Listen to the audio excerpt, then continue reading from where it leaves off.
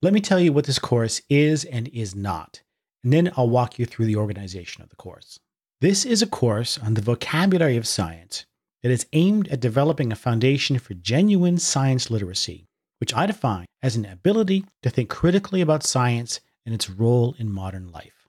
This is not intended as a course in the philosophy of science, though we will cover some topics that would be covered in a philosophy of science course, like the problem of interpreting scientific theories and what it means to say that a theory or a model is true or false. But if you're looking for a course on Karl Popper and Thomas Kuhn and other classical positions in the philosophy of science, that's not this course.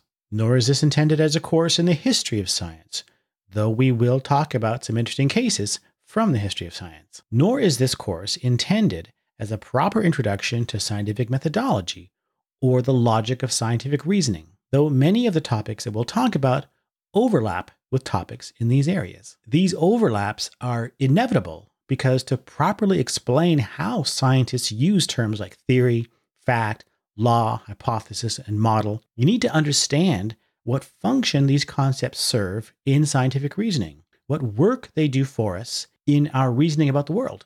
And that is inevitably going to push us into these other areas. One of the reasons why I like talking about the vocabulary of science is that it can serve as a way in to the history and philosophy of science, a way of motivating an interest in what might otherwise seem like very obscure topics. But our main goal here for this course is to understand the various different ways these terms are used, how these different uses can generate confusion about the nature of science, and how to avoid the sorts of confusions that, as we'll see, most people are prone to. In the course, we'll address these topics in order, so each term gets its own section.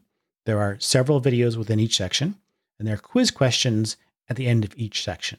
Then in the last section, I give you an opportunity to test your understanding of the main ideas and concepts of the course by analyzing a 7-minute video that talks about the vocabulary of science. I also give my detailed review of that video in the final section. So that's a quick overview of the course. I'm excited to have you on board. I hope you'll join me inside.